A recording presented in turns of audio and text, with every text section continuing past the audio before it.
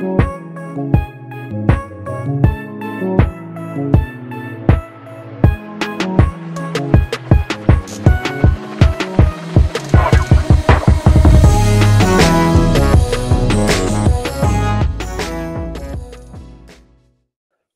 to another episode of the No Ceilings Podcast. I'm Tyler Metcalf, joined as always by Tyler Rucker. Rucker, how's it going? Metcalf, we're hanging in there. We're recording this on Thursday. 12 days, 12 glorious days, almost 11 until lottery time. And we can finally have ourselves a damn order, and I can stop looking at mock drafts that have ridiculous orders. We're so close. I need answers. I need the truth. So I'm hanging in there. Just waiting, just patiently waiting. How are you doing, sir? How's the week going? It is certainly going. Bright side, the weather is turning around. 75 and sunny today. Absolutely gorgeous. Golf clubs are coming out this weekend. I know everyone loves golf talk to open up a podcast. It's everyone's favorite thing. Still just have this mop of hair on top of my head. Went to get a haircut earlier today. Got there at the time it told me to get there.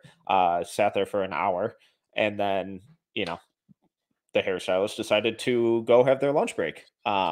But didn't really say anything. And then my time jumped another hour, so I decided to leave. So, good things all around. Really exciting stuff. Just starting off the pod with golf and weather and haircut talk. Yeah, we just need some therapy, it sounds like. I just at the point of the year where I'm like, okay, I'm either waiting for playoff games in the NBA to happen. So I'm just like counting down the hours and the seconds all day. Or I'm just like, I need something in the drafts community to go. So now I'm just funneling myself into like talking about any prospect I possibly can, which presents problems sometimes. And I need the lottery. I feel like once the lottery, it's this awkward part of the year where it's like, once the lottery is set, once the lottery happens, then we're, all systems go.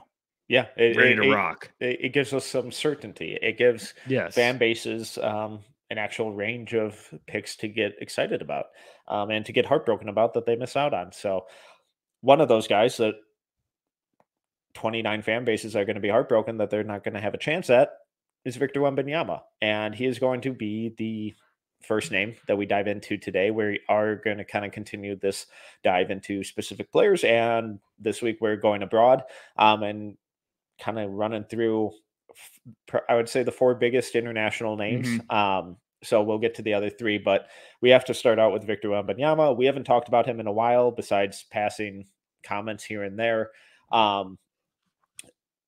Is he still number one for you? Yes.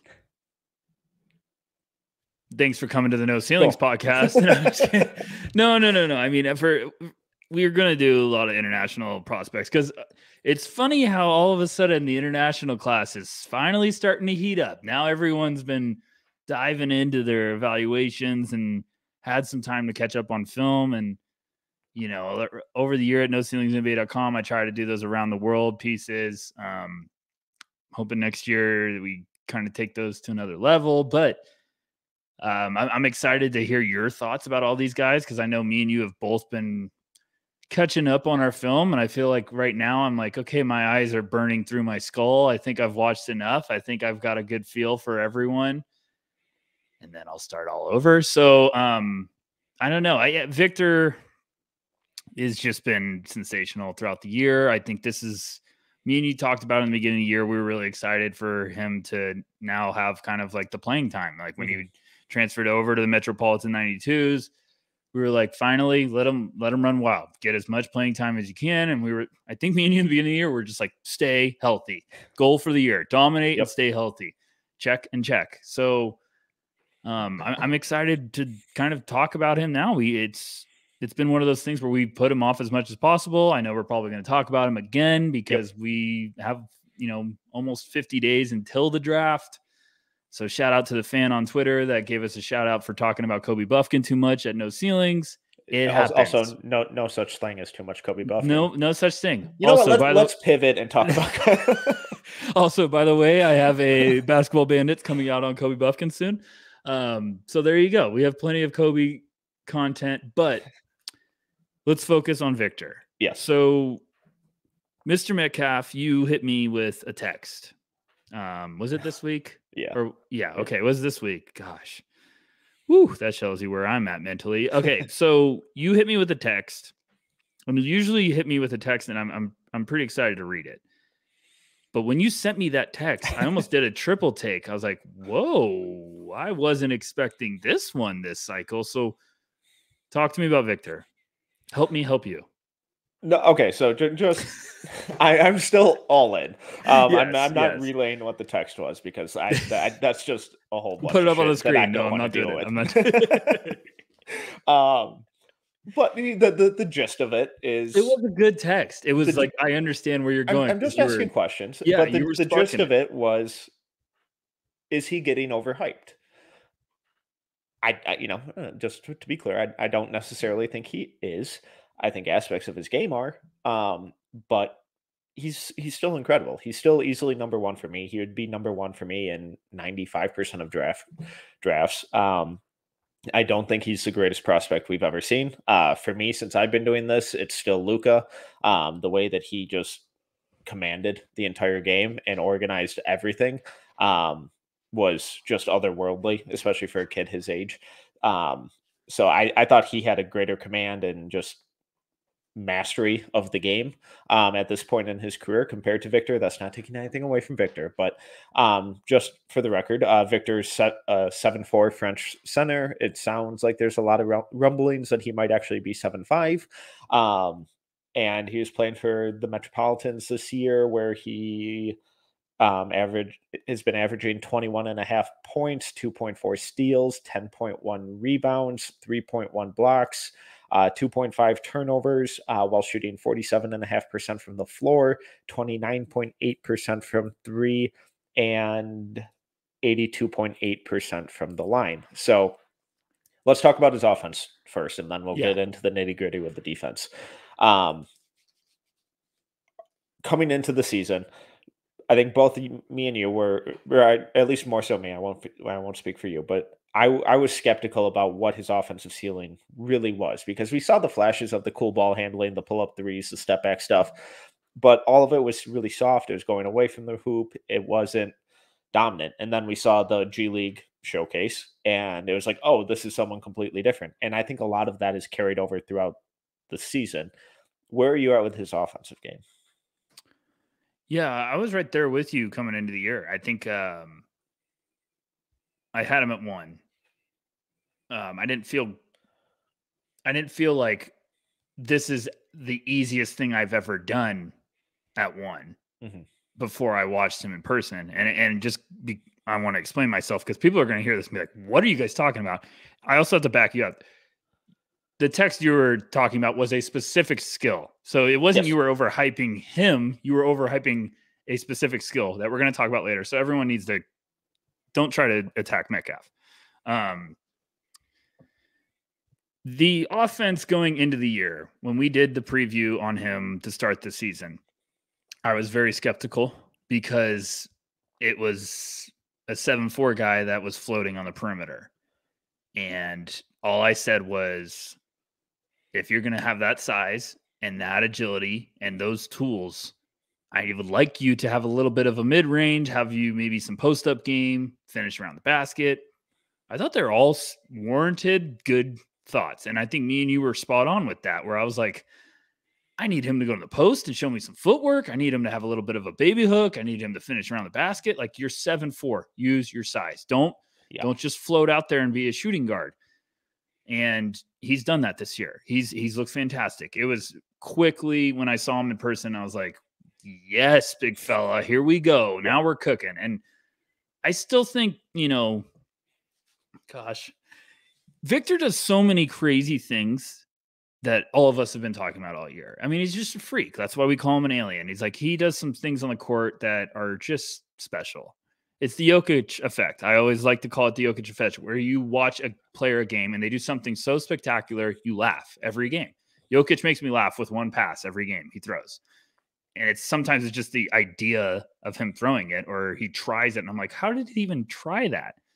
Victor does stuff where it's one-footed three-pointer, blocking a shot to another, country. Like, he just is a freak.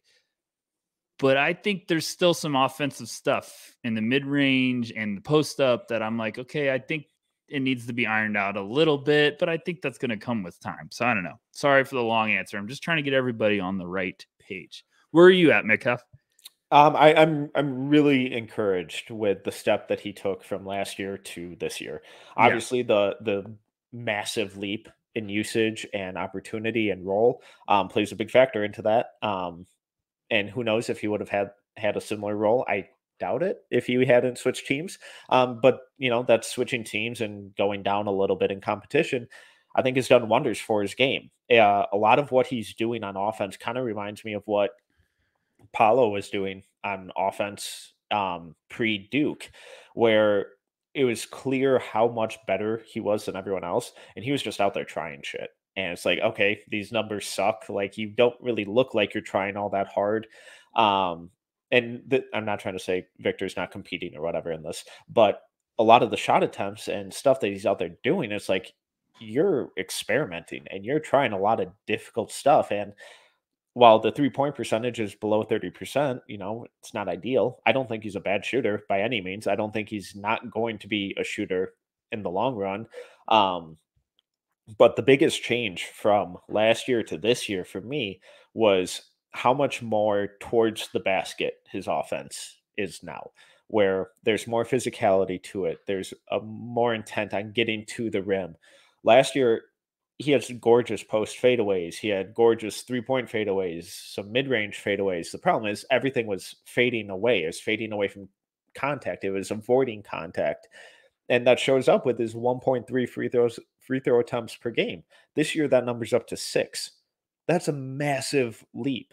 Obviously, opportunity has a big role to play in that, but so does mindset, so does shot selection, so does craft and guile and a willingness to take on contact and put yourself on the line. That has been one of the biggest things that I've wanted to see, that I was skeptical about him coming into the year, that he's shown all season long, is that he's not only able to take contact and get to the line and draw fouls consistently, but that he's willing and eager to do that.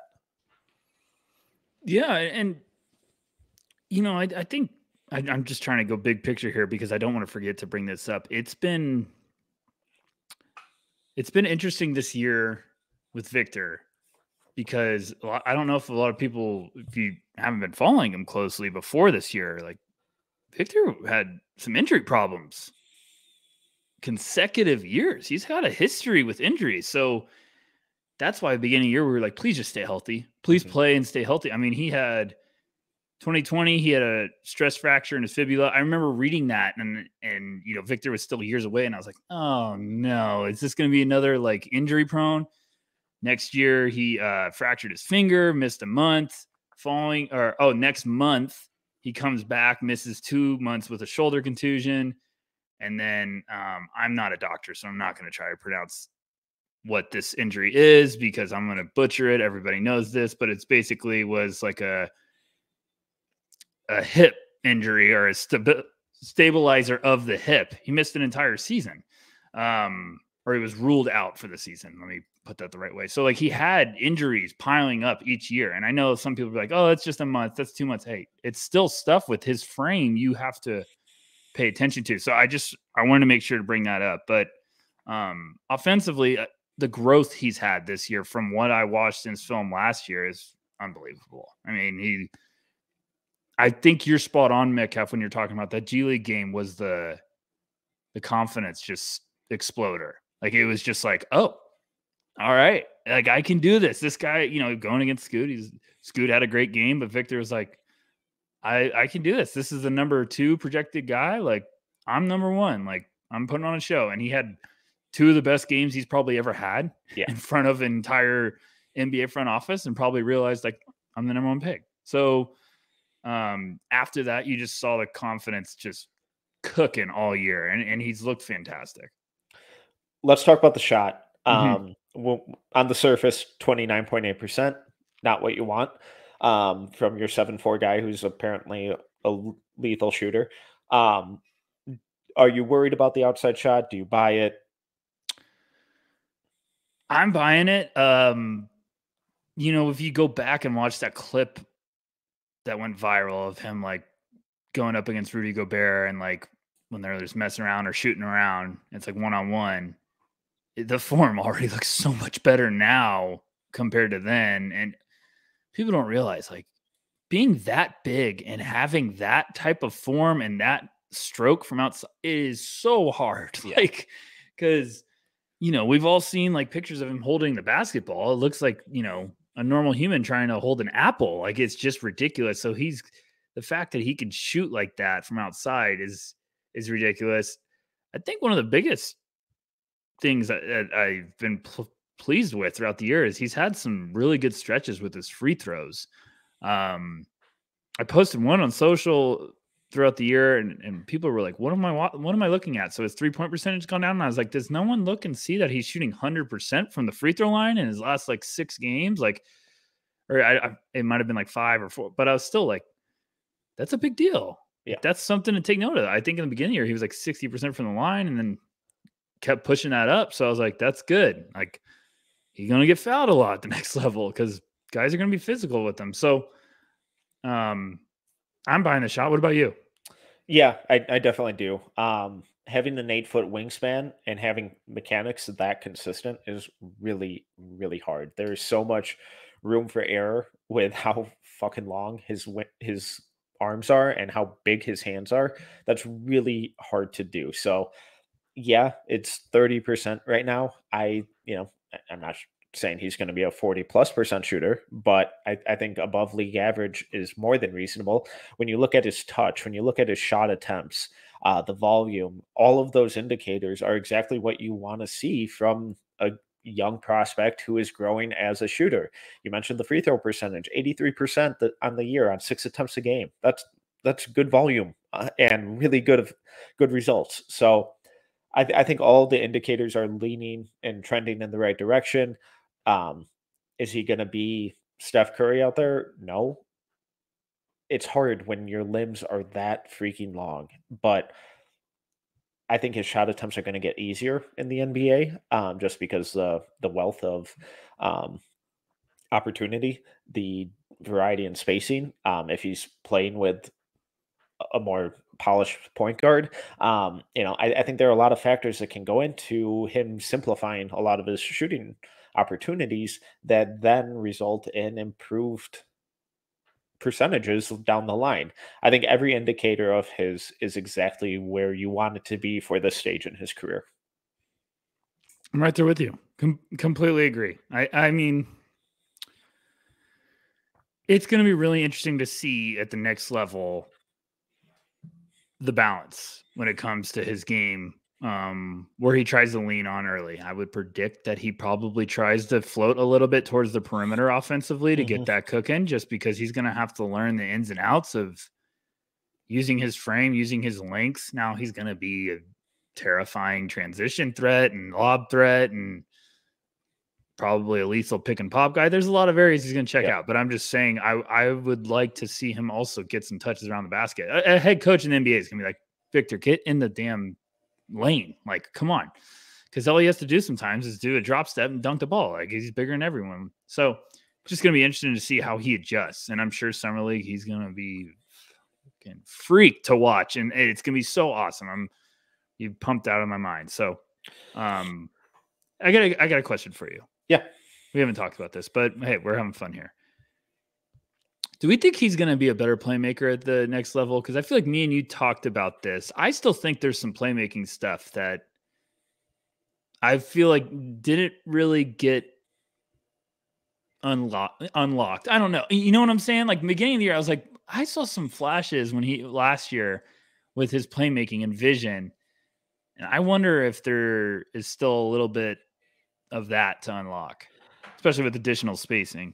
Yeah, so my only 2 gripes with his offense right now are his handle, which is understandable. The dude's 7'4" with an 8-foot wingspan. Like, he's not going to have the tightest handle in the world, and for how big he is, it's really good. So, yeah, he's going to get the ball stolen, and it's going to be loose at times. I'm not really worried about it in the grand scheme of things.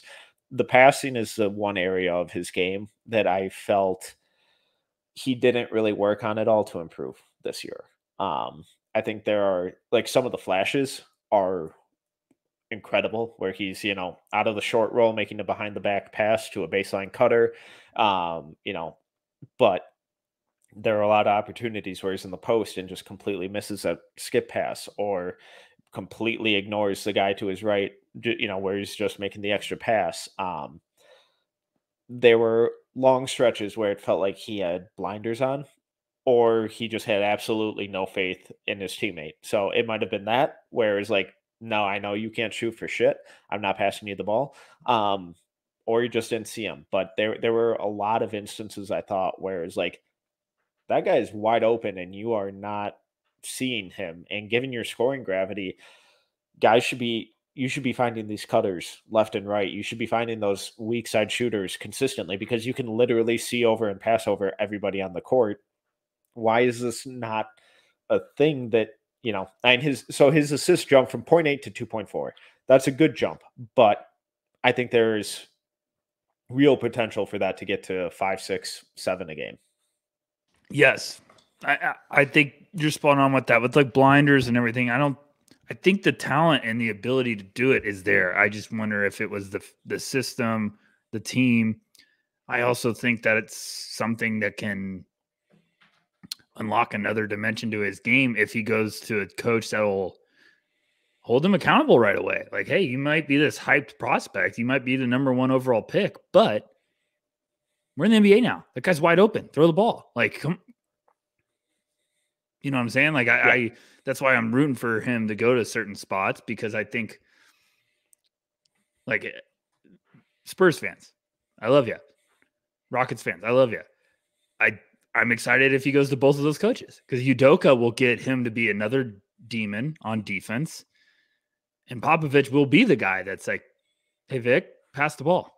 Yeah. Like, guy's wide open. He's an NBA player. This is what you do now. Like, and I'm not trying to bash Victor. I'm just saying, like, there's another level of his game I think that can be unlocked because he's shown those flashes and ability where it's also the anticipation out of the short roll where it's like he's catching it and already wanting to pass it before it's even in his hands because he knows like that's wide open. And I'm like, that tells me there's something there. That tells me you just need to trust it a little bit more. But, he put up big numbers this year. I'm sure there was a emphasis he wanted to put up some big numbers to turn some heads. And we'll see. What else you got? Hit me. Absolutely. Let's talk about his defense, but first let's take a quick break.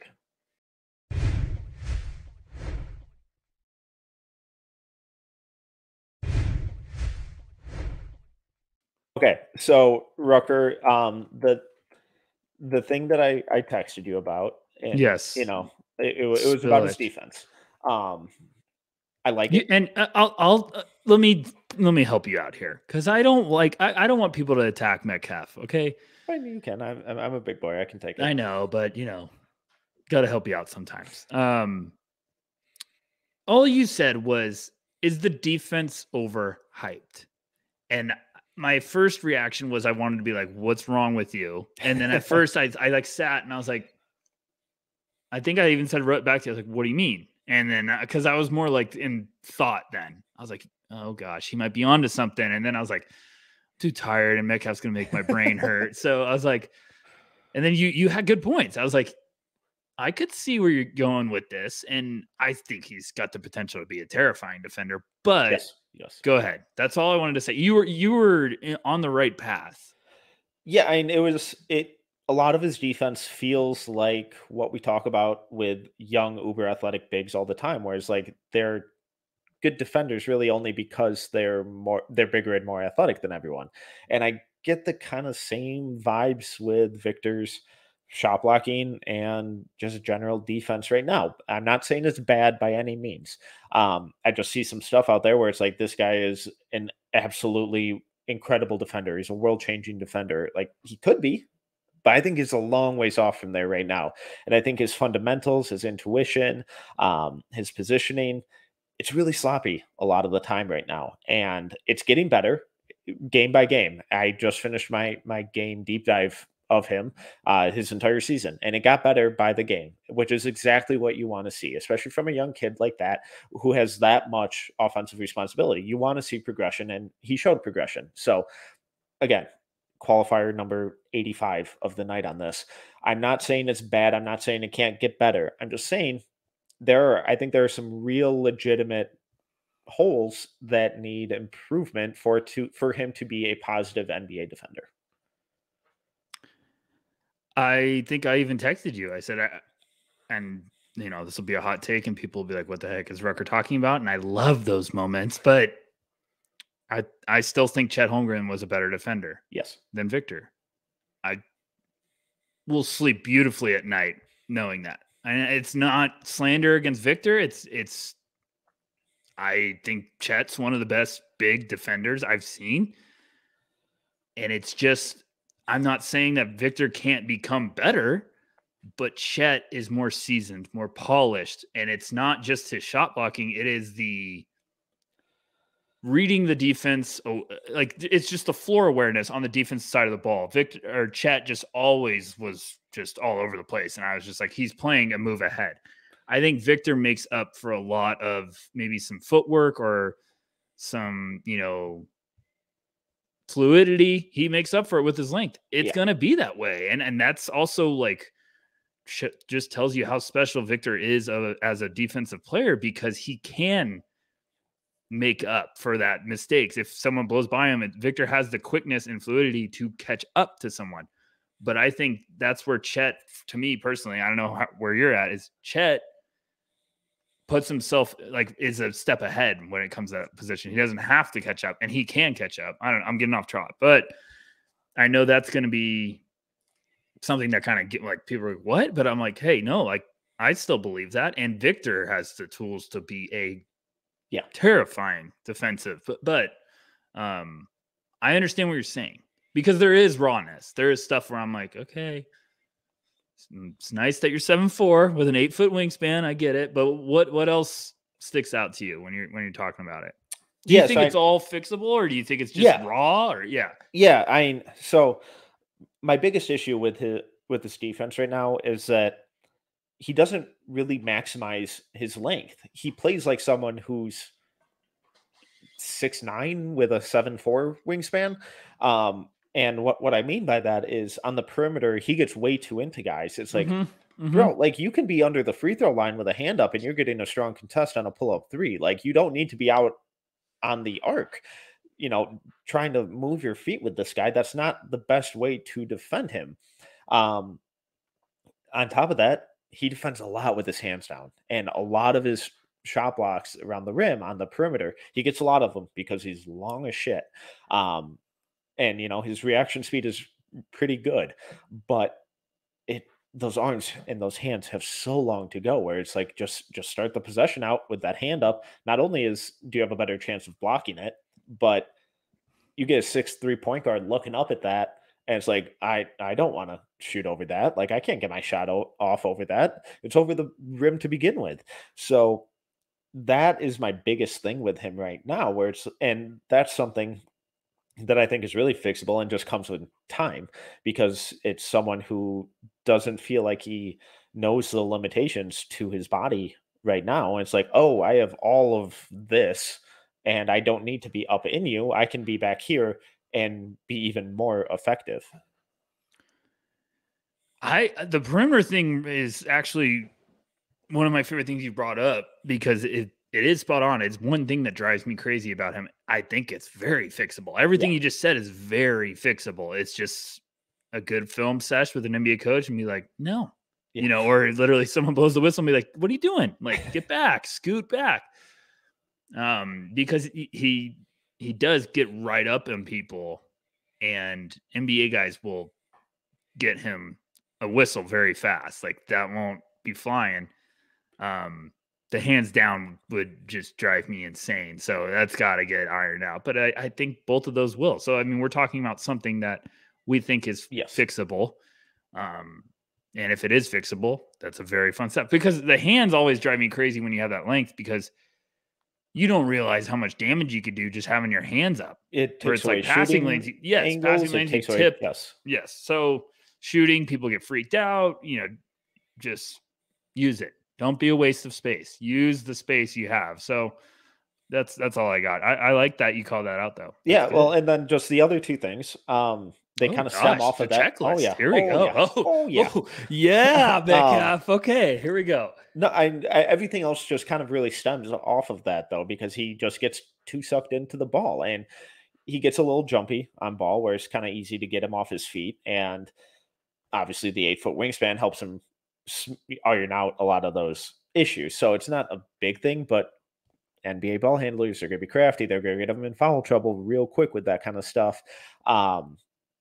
He also has this tendency where I think Chet Holmgren was the best prospect I've ever seen do this, where he was thrilled when guys would blow past him on a drive, because he used his angles so well where he would bump them out an extra foot. He would make them take a little more rounded path. He would let them blow by him. Then he would be on their hip and swat everything from behind, or just, stay connected and let them dribble all the way through and out. Victor, it's like he wants to be a wing defender and move his feet and cut guys off from the drive completely. And he just turns his hips and gets parallel with the baseline all the time. And you see these 6'2" point guards put their shoulder or forearm into his hip and just shrug them off and get these uncontested pull-up 15-footers, because his momentum and his hips are taking him completely away from where the ball is. Obviously, sometimes he's able to, reposition himself, regain his balance, and get a strong contestant because he's massive. But again, when we scale it up to NBA ball handlers and on-ball creators, that becomes a lot less realistic. And it all comes from this tendency and desire for him to, for some reason, get way too into the ball instead of just sagging back, let those guys take the space, even let them beat him off the dribble, and then block the shot from behind. You do that twice, and next time they do it, they're dribbling all the way through because they don't want to get blocked for the third time in a row. And I don't want everyone to think like, well, why are you guys just comparing Chet and Victor? And it's like, because they're the potential top two picks. They're very similar archetypes. They're very similar same bodies, physical profiles, and if you want to say it in some way, like, there's an obvious reason why we're comparing them. And it's good to talk about that, because it's also going to be fresh in your mind. Like, everyone's going to be remembering Chet, and you're going to be like, okay. So I don't want everyone to be like, oh, why are you guys just focused on that? It's like, because it's obvious. But I think there's a lot of stuff that he's going to iron out. I think he's going to have – I wouldn't be shocked if he's got a little bit of a learning curve that everyone's going to be a little surprised of. I would be more surprised he comes in and is just dropping 30 in the regular season. I think he's going to have some growing pains and just getting used to everything, and every rookie should, and we shouldn't overreact, but we always do this. It's fine. But I think he'll be fine. I think, and it won't shock. I could see him going to Summer League, kicking ass. Yep. And then I could see him going to the regular season. Maybe it's a little bit of a rough patch, and then really cooking as he gets the hang of everything. But from what I saw in person pregame, he looks like he's going to be a relentless worker. Yes. And has great intangibles and checks all the boxes. So everything we're talking about right now, I'm sure he's going to get, figured out and work on it. And my goodness, if he does, I'm going to keep trying to find weaknesses, because I do think he's from another galaxy. Yeah. You got anything else? No, just like, and when I call those weaknesses, it's like a B- grade or a B grade instead of an A+. And none of them are unfixable. Like, I don't think there's any I think he moves his feet well. I think the effort is really good. It's just an understanding of how much space he can afford because of how quickly he can close it. So he's incredible. I'm nitpicking, but someone's defense who I have absolutely zero concerns about is James Nnaji from FC Barcelona. I love this. I love this out of you. Wow. So you were in. You're in. Oh yeah. Where you got him? Sorry, scrolling to the 40. I'm kidding. I have him at 25. Good. I love him. I think I'm gonna do another little bit of a deep dive to refresh, because I'm in a tough spot with my big board I love my lottery. Love it, Metcalf. And I don't know if I'm really struggling to move anyone. I'm looking at it and I'm like, I don't really know. And then I get outside of the lottery and I'm like, maybe, but I'm pretty comfortable with like 15 to 20 right now. And then I had Nnaji at 30 before, and I'm like, okay, I need to move him up. And I'm like, who am I moving down? So I love Nnaji. I've mentioned this on, I think I mentioned this on a podcast, or maybe I haven't. So everyone listening, here you go. Here's your little breadcrumbs. I talked to an exec and I said that he's like, where do you got Nnaji? And I said, I got him at 30 right now. I want to move him up. And he said, I think he goes much earlier than that. So there you go. And I think he was challenged. I kind of was like, we're 2025. And he's like, yeah, I could see him in that range for sure. And it goes to point out this. Do not obsess with stats when you're talking about international guys. I wrote about this in my article for Around the World at NoCeilingsNBA.com. Go check it out. It's free. And I talked about how unbelievable that FC Barcelona roster is. They've got guys that have won Spanish League MVPs. They've got guys that have won EuroLeague MVPs. I mean, they're like 9 deep. And the fact that Nnaji's even getting 9 minutes a game is unreal when you look at that roster. Corey Higgins is on that roster, godson of Michael Jordan. I don't know if you've heard of him. My point, Nnaji, raw ball clay, scary tools. I love the defense. I'm so proud that you love the defense. Now I'm back. I needed this episode to get me back, Metcalf. So talk to me. What do you love about it? Well, I mean, the fact that he's 7 feet tall and 250 pounds and turns 19 in middle of August, those are all really good things. One of the youngest guys in the draft. Another breadcrumb. Don't mean to interrupt you. His agent told me he's 6'11" without shoes. So yeah, we're gonna say he's 7 foot. So there you go. You're right on. Yeah, well, we don't play barefoot, so no, exactly. He's just like 7 feet 250. That is a massive human being. He doesn't move like it. If you just watched him move, obviously you'd be like, God, that dude's huge because he's built like a bodybuilder. But he moves like a wing. He's light on his feet. He's quick off the ground. He's strong. He absorbs contact. He's physical. He boxes out. I love his drop defense. It's so much more advanced than it should be for someone his age and how raw he still is. I think his defensive upside is terrifying. I'm going to inevitably compare him to a Dembona quite a bit during this episode just because they're such similar players. I think Bona is a little more versatile with his ability to get out on the perimeter and defend a little more reliably. But I think Nnaji's drop coverage and ability to really control the paint is a step ahead. I think it's really impressive. And I think he might, I know I've said this about Bona, but I think he might be the best interior defender in this class. Off the top of my head, Bona 2 years older? Yes. I think he's 20 right now. I think he's 20, turning 21. I'm trying to be smart. He is currently 20. Yeah, he's currently 20. I think he just turned 20. Okay. Yeah, March 28th. So just turned 20. Bona plays like he's 2 years older. And what I mean by that is Bona plays more confident with everything he's doing. Yes. You know what I'm saying? Like he's more confident in going 100 miles an hour. I think Nnaji is still at that, like he's confident. Defensively, he looks very confident with what he's doing. And he looks like things are slowing down on defense. Offensively, he looks 18.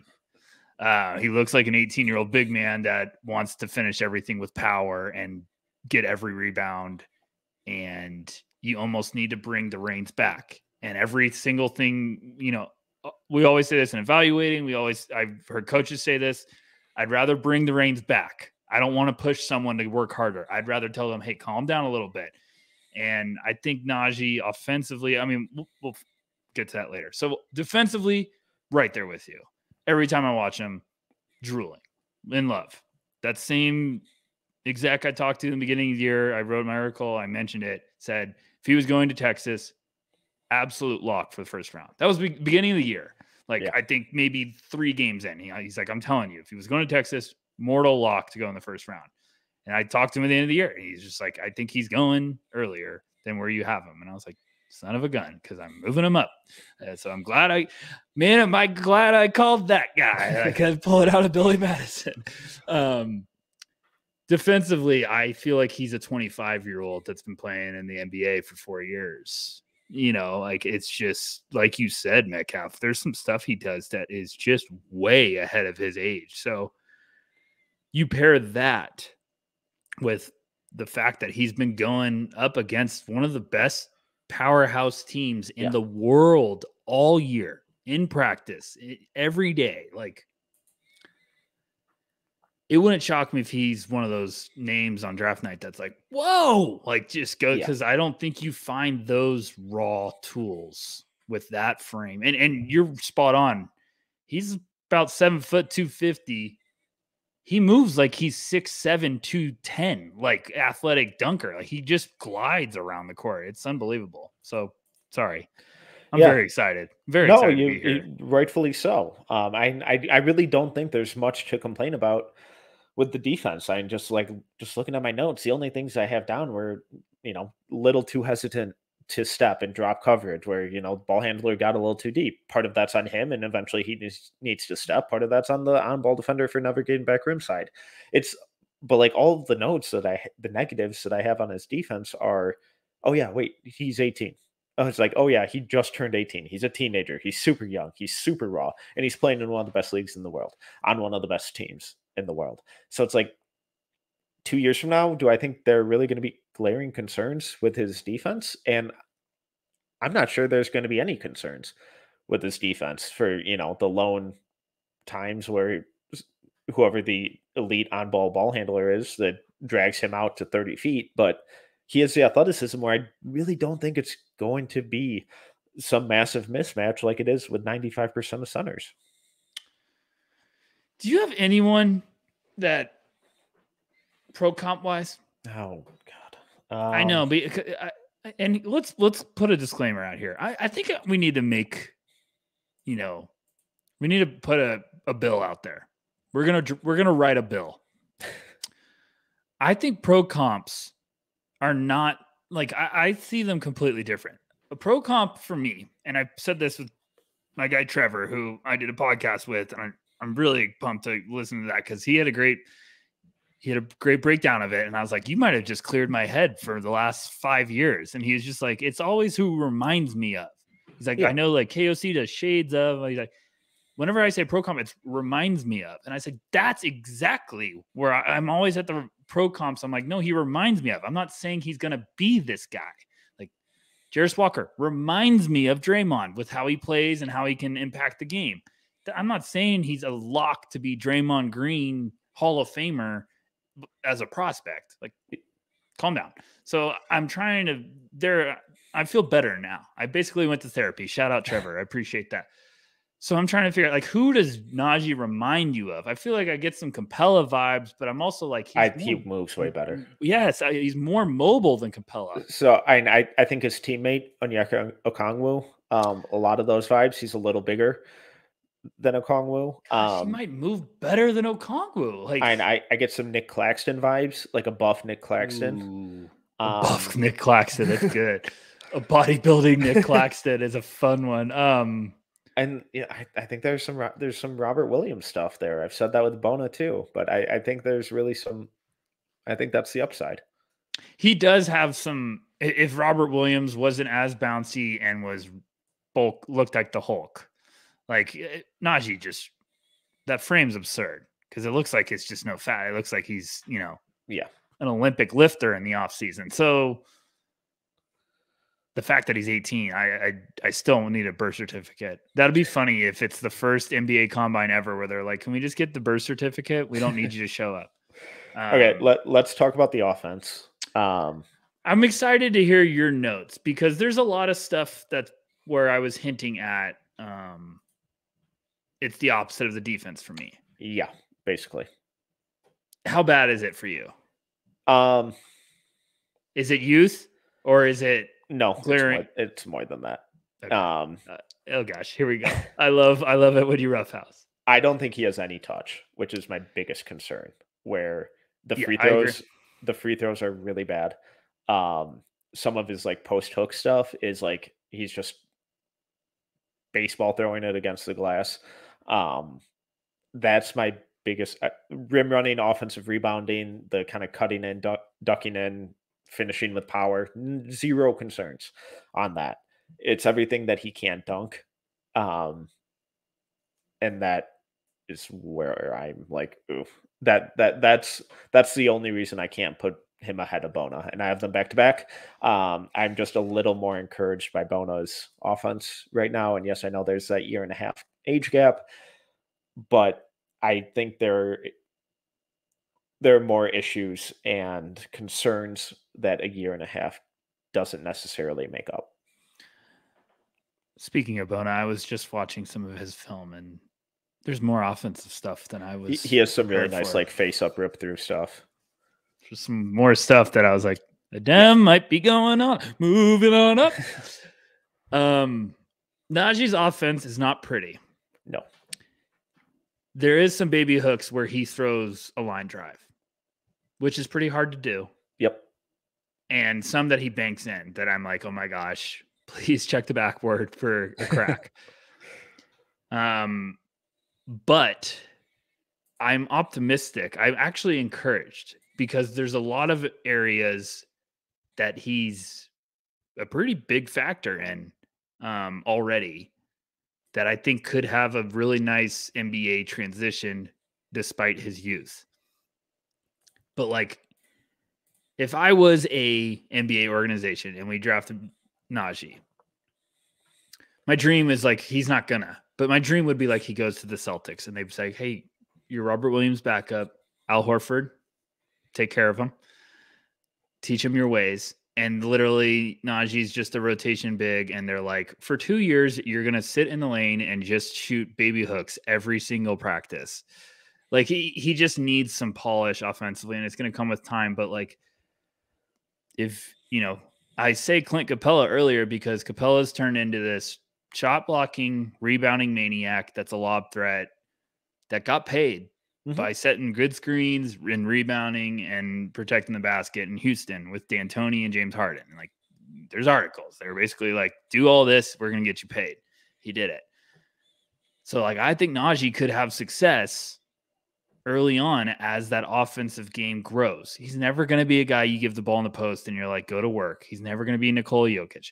But if Nnaji is a freak of nature lob threat with really terrifying power, if he gets an offensive rebound and you do not get him like right away, he will dunk all over anyone. Yes. And, he has some creativity, like finishing. It's just, there's no like the free throws, no touch. Yeah. And then like, if he has to post up, there's not a lot of touch, but it's also weird because I think his brain will be going faster than his body sometimes. And then sometimes it works and you like, whoa, where did that footwork come from? So, I mean, like, that's where I'm like, okay, maybe there's something here and he just needs some time. It just takes time. What else? Yeah, I think that's really it. I mean, that point that you made about like there's some creativity like out of the short roll, all of that feels like it's just a symptom of him just being this freak athlete. Yes. And it's like, oh, defender, let me just avoid them somehow. And he somehow gets around them and then botches a layup or something. But it would be nice to see a pass out of the short roll once. But I think he's a very real vertical spacer and a elite defender. And for the first 4 years of his NBA career, that's going to be enough. DeAndre Jordan? Yeah, that's not bad. Yeah, and another guy that got paid a lot. But I'm saying, like, you put him around 4 other guys, and you're just like, hey, be the Incredible Hulk in the paint and block shots, rebound, get it out, finish lobs. Makes sense to me. I don't know. I could see a lot of teams being like, this will be a fun wrinkle to have. This be a fun thing to develop because you really could find gold with James Nnaji if you go. I could see a playoff team going up to try to get him at like the end of the first. Like I could see someone being aggressive. He makes a lot of sense for Memphis. A lot of sense. A lot of sense for Indiana. Lot of sense for Indiana and Memphis. And every Pacers fan will be like, oh, he's a stash. I don't think you're stashing him. No.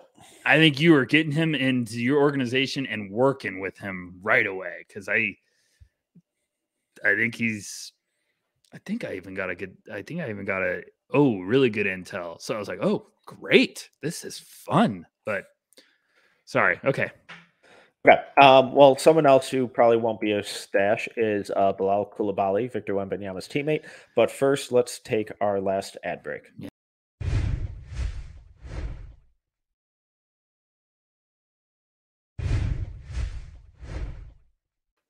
Okay, so Rucker, I was behind on the Coulibaly film. I'm caught up. I'm intrigued. Where are you at? No. I don't want to do this. I'm really excited to hear what you think. So you're caught up. Yes. Okay, so we're gonna switch it up. I'm gonna pull Hannibal Lecter. Now I'm the interviewer. Okay. Where are we at? Give me a number. 26. That's a good range, and everyone that's really diehard on the Coulibaly train right now, you're gonna be like, what in the world?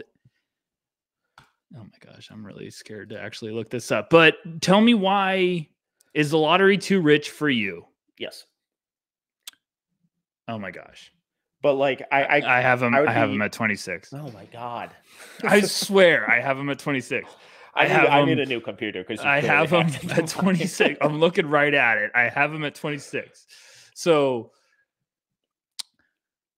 I love him. Yeah. So same. And I am shocked there's this much love going around right now. And I really, really, really like him. But I'm shocked at how quickly the Fire got a gasoline tanker to get out a fire hose and spray gas on an open flame, because it is scorching right now. I've given some of our guys at No Ceilings crap about it. I love that they're aggressive about it. I understand why you could fall in love with it. Yeah. And I'm going to give everyone crap this time of the year because I'm ready to rock. But talk to me why you're not buying in more and why you have him at 26. Yeah. So, and I just looking at my board, like I could see him as high as like 19, but 26 I feel better about it. And, it always comes down to fit, yada, yada, yada. Right. So do you want the positive or the negatives first? Let's start. I'm feeling a little bit of a jerk tonight. Let's start negative. Let's have fun here. We'll end it on a good note. I don't know what he is on offense. I don't either. Other than an athletic wing with size. Yes. I think there are encouraging signs. I think he's actually a really good cutter and offensive rebounder. I think he takes advantage of when his defender turns his back. I think he takes advantage of that pretty consistently, which is awesome. Even the spot-up jumper, I think he has decent touch. I think the mechanics are consistent, but it's super slow, and he is an incredibly reluctant shooter. Like, he has to be wide open to let it fly. The bigger concern is I can't remember him creating anything on ball, whether it was a shot, an assist. I think his passing is super inconsistent. There was, off the top of my head, there was one pick and roll possession with Wembanyama that was really nice, where he led, he kind of split the defense and led Wemby right to the rim for an easy score. That was great. There are about a dozen turnovers that I can remember that are brutal. I don't think he's that good of a ball handler. He's awesome in transition, where he can really maximize that athleticism. There's some straight line drive stuff, but other than cutting and the absolutely wide open spot up threes, I don't know what he is on offense yet, and I'm not creative enough to really envision how quickly his ball handling and kind of creation abilities, how quickly those can progress to see if he can become more than he currently is. I agree. I very much agree with all this. Now, everyone that's a diehard Coulibaly fan, come on back. It's gonna get more positive. I promise you. And we're not the only ones that think this. talked to another exec that I was like, hey, what do you think about Coulibaly? He's like, I like him a lot. And then I just cut to the chase. I was like, would you pick Rupert or Coulibaly right now? And he's like, oh gosh, that's a tough one. And I was like, right now. And he goes, oh, I would pick Rupert if I had to right now, which I was shocked. I was like, whoa. And he goes, I like Coulibaly a lot. He has a ton of stuff. He's way behind. He's like, he is way behind where Rupert is. I was like, what? And this is someone I very much trust. And he's like, no. He's like, Coulibaly's got a ways to go. He said, if you get him as a developmental guy, you could potentially find something because he's got really good tools. But this is where we need to get to an important realization with everyone. Coulibaly put up 21.8 points per game in the lower level. You watch that film. Go check out the finals videos. You're going to be able to tell the difference of when Coulibaly is cooking against lower level competition. He looks like he's a NBA All-Star in that level because everything's a drive. He's Euro stepping for dunks. He's tip dunking everything. He looks just relentless attacking the basket. I had a sequence where he had the same play 3 times in a row. Not like he had the 3 consecutive sequences where they ran it. It was basically like I think it was a pick and roll at the top of the key coming to the right, or it might have been a dribble handoff or something. But he did 3 different results. Like one was a tough finish at the basket, one was a step back, and anyways, I'll find the clip, whatever.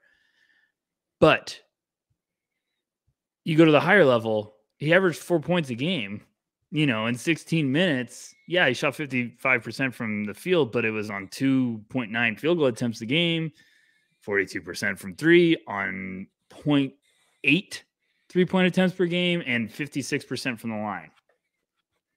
I think Coulibaly has the tools to be a heck of a steal in this draft. Yes.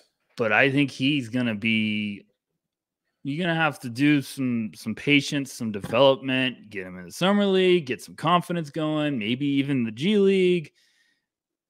I think it's going to take some time. And I'm not trying – I understand why some people are mocking him in the lottery. Yeah. Because at late lottery, you're trying to find a golden ticket. So I understand that idea. But that's where, if Utah took him with their second pick, I get that. That makes sense to me because you're like, hey, maybe we got the guy we wanted with the first pick. Let's have a little fun with the second one. So not trying to downplay Coulibaly, but there's a lot of stuff that I'm like, this has got some work to do. Now, I think he has gifts that could really, really make that a fun process. So sorry. So no, get that out there. Just for the record, the games that I have gone through, the 20 or so, have been at that higher level. So when I say that I've seen him in these lesser roles and I don't know what he can be, it's because that's all I've seen him do. So I will go back and I promise I'll revisit some of the lower level stuff where the usage is a little more diverse. But I'm just looking at his synergy numbers in these games where in the upper level, 78.3% of his possessions came in transition, spot up, cuts, or offensive rebounds. That's valuable stuff, and I'm glad that he's good at it. But when we're talking lottery, I want a guy who can get a shot off when he's not left completely unattended. And I'm not saying he'll never get there. I'm just saying right now, based on the ball handling, the decision making, the passing and creation vision, and opportunities that he's shown, I think that's a really steep hill for him to climb. There's stuff at the lower level. I'll make sure you go back and see it. He shows that he has.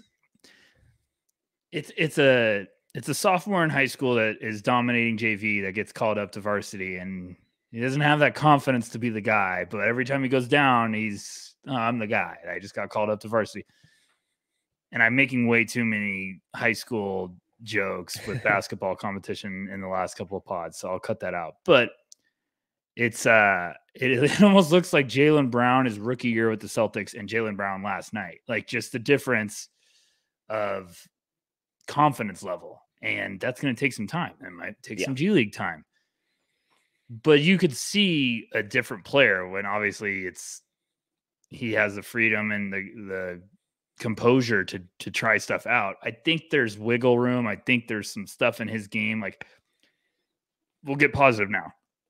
His footwork, I guess you didn't see much, but at the lower level, he'll have some Euros that I'm like, oh my gosh. Like, just and he showed that off in transition too, where he would plant and then really extend his stride over and avoid the charge and finish around contact or draw the foul or something. Where it's like, okay, like the athleticism I think is evident. It's like, holy fuck, this dude is an athlete. And he's reportedly 6'8" now, according to Jonathan Gavoni, which is probably 2 inches taller than we were expecting. I think 7'3" wingspan, maybe you mentioned or something, but 7'2" or 7'3". Yeah, 7'2" or 7'3". So a very good wingspan. Checking a lot of boxes. And that's going to get the intrigue of a lot of scouts. And he's been on the radar all year. He has been because of Victor. Like, people were buzzing about him earlier. Now it's just turned up to another level. And I think it's more with the draft community because everyone, highlights are fun. This is the time of the year where people try to get caught up as fast as they can. They watch a lot of highlights, and Coulibaly's highlights are very fun when you're watching the highlights. But I still think there's just some maturity. And we're not dogging him. I'm just saying, yeah, I have him at 26.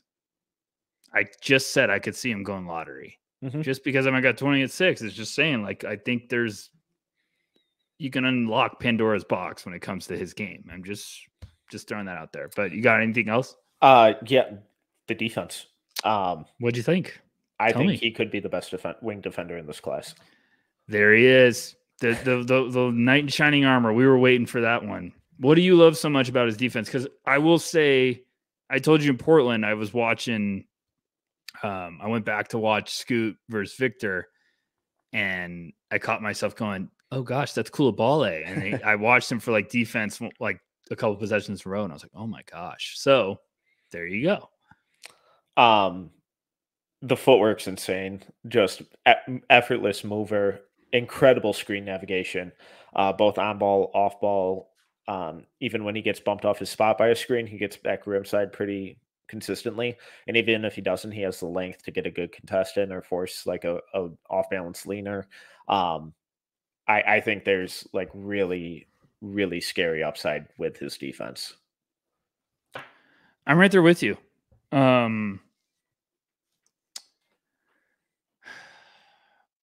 I think the defensive stuff is what he's going to need to lean on early. So I think he could be one of those guys where you're like, we're playing him early to install some confidence. Kind of what Portland did with Shaedon Sharpe this year, but I think you got to be strategic with building up that confidence, and maybe you get him some run in the G League. I hate when people think that's a negative thing. I'm just saying, like, get him some reps. He needs to play. Yeah. He needs to put some weight on. And it's in the shot is where it bugs me. And I think this will also help him defensively because he has the quickness that I think he could put on some good weight. He's an extremely skinny version of it, but he almost gives me right now like Shemi Ojale vibes with just like how he plays, and like the outside shot is like he's got to be wide open to feel confident to shoot. But like also sometimes on his shot, and I know we're talking about the defense, but I noticed the shot, he brings the ball low, and I think that's maybe trying to make up for a lack of upper body strength. So and just like the whole process with the shot is just really slow. And I'm unfamiliar with if he's had recently done like a huge mechanical overhaul, and he's just really focused on keeping that consistent and making sure the form is what it should be, and in time it speeds up. If so, then awesome, good. Yeah. I don't really have any glaring issues with the form besides, like you mentioned, a couple of little things and then the speed of it.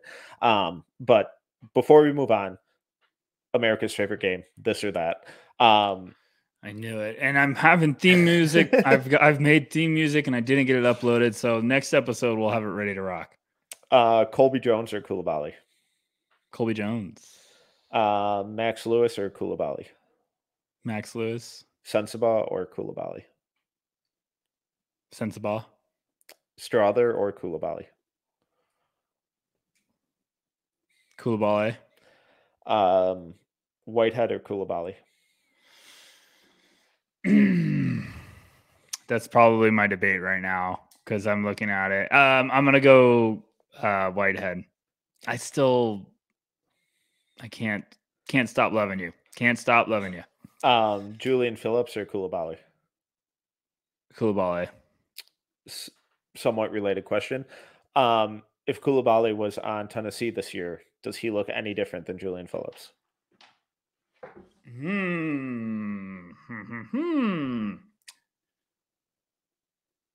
Yeah. Nah, I don't know. Yeah, because the shot might be a little. I don't know. What do you think? That one's a good one. I don't think there would be a whole lot of difference. So then, I have Coulibaly over Phillips, but okay. Last one. Coulibaly or Rayan Rupert? Rupert. Okay. Yeah. Bring me the heat. I got one for you. Coulibaly or City Sissoko? Coulibaly. I need to catch up on some Ignite film, so that could change. But right now, oh gosh, Coulibaly. I'm gonna get a text from you about City. Woo baby, love me some City. When the lights go down in the city. Quickly moving on from that. I'm gonna make a music video with it. I don't care. Okay, let's get into the last guy, Rayan Rupert, French wing, playing for the New Zealand Breakers this year. Are you still as high on him as you once were? I'm a little lower. I got him at 21 right now. Oh, okay. Talk to me. Yes, how come? Sir. I think there's scary defensive stuff.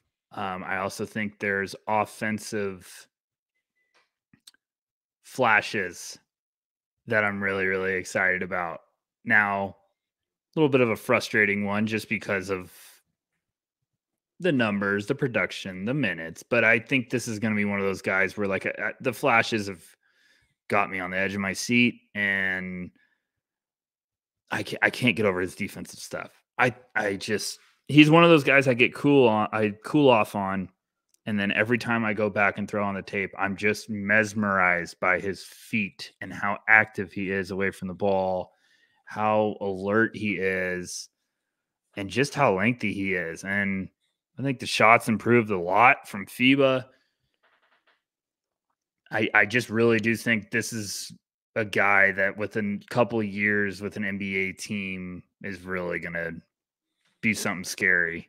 Like, it's funny, a lot of guys on YouTube, a lot of fans, I love you guys, but a lot of the videos, the very common pro that is compared to a lot of these prospects is Mikal Bridges. And I'm just like, okay, I guess this is the guy this year that everyone's comparing to is Mikal Bridges. I forget, it was Rupert. It's like 3 other guys. And I was just like, my goodness. Okay, Mikel's the guy this year, huh? Defensively, I could see Rupert being that. Offensively, we got to realize how nice Mikal Bridges was coming out of Nova. So, but I really like Rupert's raw tools. I think that's going to be a guy that you get him in, he's going to be a defensive specialist early, and then I could see like year 3, you're just like, gosh, Rupert's game came together beautifully, and that's just a really nice piece. So I'm believing. I really am believing in it. I'm shocked you're not a bigger buyer, but I think you're just probably going off of now, not future. I like to think of every prospect as I give them 3 years. Yeah. Before you reevaluate. That's what I've always been taught. That's what I've been said by execs. Like they've always told me that, like 3 years, reevaluate. No, I don't re-draft after 1 year. Get that out of here. So I'm looking at Rupert of what do I think he is at his second contract? What do I think he is? And I think there's a just steady increase with his game where it could be like each year another area of his game starts to blossom. So sorry, I'm rambling a lot. No, you're good because I'm lower on Rupert. I think the defense is good. I'm not quite to the levels that you're seeing. Okay. I think he can get a little spastic and a little. He can kind of get like happy feet. Mm-hmm. And, I don't know if that's a symptom of, who knows, whatever. Maybe it's correctable. I'm not entirely sure, but it feels like it can be really easy to send him one direction and then go the other. Um, the length, the effort, the work rate, all that kind of stuff, the footwork 90% of the time on ball defense, I think it's really good. It's stuff exactly what you want to see from a young, athletic, lengthy wing defender. It's stuff that I'm assuming makes most NBA coaches really excited to work with, because that's someone that you can throw out on a primary ball handler and be like, hey, just go annoy the shit out of him for the next 5 minutes. And then we'll give you a breather, and then we'll do it all over again. I thought some of his off ball stuff was a little weaker. It may have been a team thing, may have been a teammate thing, but it seemed like they screwed up switches all the time. Again, maybe his language barrier thing too. I'm not quite sure how good his English is or how good his teammate's French is. But just from the tape, it seemed like they were screwing up switches or getting caught on screens a lot. So maybe that's a him communication thing. Maybe it's team scheme and overall confusion. But I thought the defense was good, and it may have been a thing of expectations being too high going into it, where all I've heard about it was he's the best defender in this class. He's the best wing defender in this class. He's an elite defender. And I didn't quite see that. So kind of similar to what I was talking about with Victor's defense. It's good. There's a lot I like, but it's far from perfect for me. Yeah. And I think Rupert is a guy that if he puts on some good weight, I could even see that length being more of a problem. But it's also like, absolutely. Is Rupert better? Does Rupert make Victor's team better if he swaps with Coulibaly? I think by a lot. So. Oh, I think by a lot.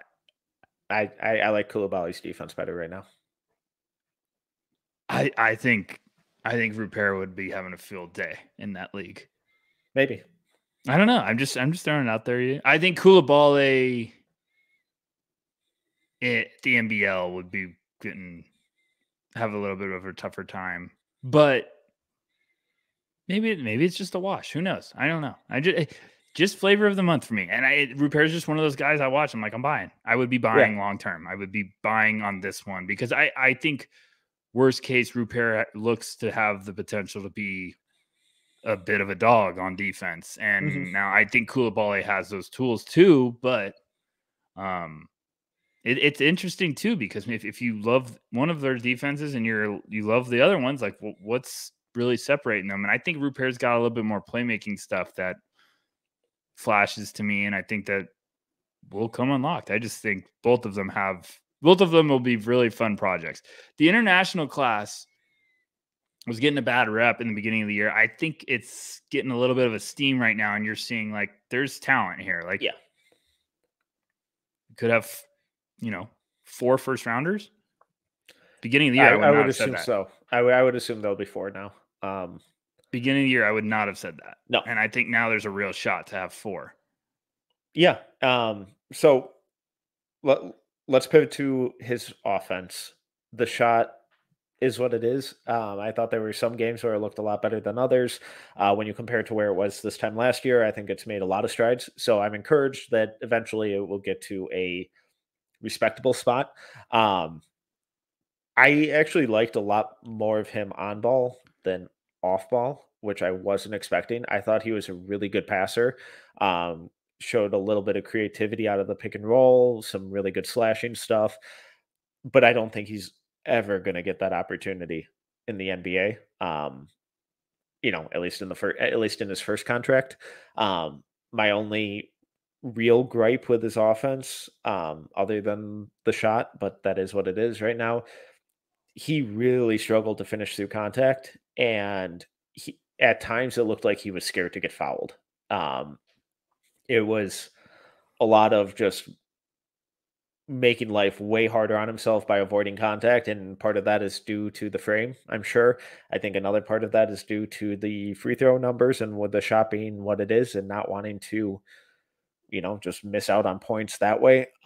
So I think that's the interior scoring part of his game is what I'm what I'm surprisingly more worried about long term than anything else with this offense. Yeah, I think it's just the baby step he took this year was really encouraging, I think, at the NBA level or NBL level. I'm right there with you. I think there's a lot of passing stuff that's really special. I think he's going to get a little bit. I don't know if he's going to as a rookie, but I think he'll get some on-ball stuff because there is some creativity. There is some, and he might be off ball, or maybe he's sharing the court with a dominant point guard. You never know, but he's got some creativity. He's got some wiggle. He's got that little extra gear to get downhill. I'm right there with you with the finishing, because that's where he's going to have to live in the weight room a little bit. And maybe an NBA team's thinking like, hey, weight room first year, let's build his strength up. Let's get his core going. And then things are going to get easier, because you put on weight with him and some strength, then a lot of his game is going to explode and blossom, because it's going to make life easier for him dealing with guys all over him. And NBL is a physical league, so he's been dealing with that all year. We've seen guys go there and deal with that. I just like the tools I've seen. And, even talking it out with you right now, I'm like, no, I need to go back and watch, because I really do buy it. And it's so tough with those raw prospects, because you want to, with the hype. I mean, me and you watched him before the year at FIBA, and we're like, gosh, defensively, he could be a freak of nature. And then you go see him in that league and you're like, okay, is it the league, or is he just not what I was expecting? And then I just still am buying. I don't know. He's one of those names that it's going to be interesting where he goes, because I could see him sneaking up into the late lottery and some teams just all in. I could see him going in that 15 to 20 range very easily. Yeah. And so just for sake of clarity, I have him at 33 right now, and it feels too low. It doesn't feel right, but then there are a couple guys that I'll probably rethink and potentially move him over, but it's that tough range where a lot of those guys are really interchangeable, and that's like the bottom of that kind of last like first round tier for me, where it's like it wouldn't surprise me at all if someone took him at 14. Or he falls into the 20s and someone trades up for him because they're like, what is happening? Like, we have a lottery grade on him. Let's go get him. Nothing will really surprise me with him on draft night, because if you're buying in, I get it. I definitely do. There's a lot to really get excited about. I'm just not quite there with him, but I completely agree with you. As usual, Metcalf. That's all I got, unless you got something else. No, that is all I got. Plug away. I'm at noceilingsnba.com. Everyone, go check out my latest Basketball Bandit segment. A lot of fun. Had my first one. Finally getting back into that. I'm going to have a couple other segments going out, but I'm going to try to get Metcalf on one of these with me to do breakdowns. But I just did Case and Wallace's defense. Basketball Bandits are going to be only defensive focused, because I'm a maniac, and me and Metcalf love defense. So I just started to prep the Kobe Buffkin one. Got a lot of requests for Anthony Black next, so I think I'm going to do that one. And then I might be getting into some James Nnaji, or maybe some Adem Bona. I need Bona to officially declare, and then there's going to be a lot of, not declare, but stay in. Yeah. And then there's going to be a lot of Bona content. So thanks, everyone. You can follow me on Twitter at Tyler_Rucker. Metcalf, as always, thank you, sir. Hit them straight this weekend on the golf course, and go Celtics. All right. Well, once again, I'm Tyler Metcalf. You can follow me on Twitter at TMetcalf11. You can find all of our written work that is 100% free at noceilingsnba.com. Just click that subscribe button while you're there to make sure that you never miss anything that gets published. You can follow us across all socials at NoCeilingsNBA and on YouTube at NoCeilingsTV. If you enjoyed this episode, please make sure to subscribe, leave a review, and 5-star rating. Until next time, see ya.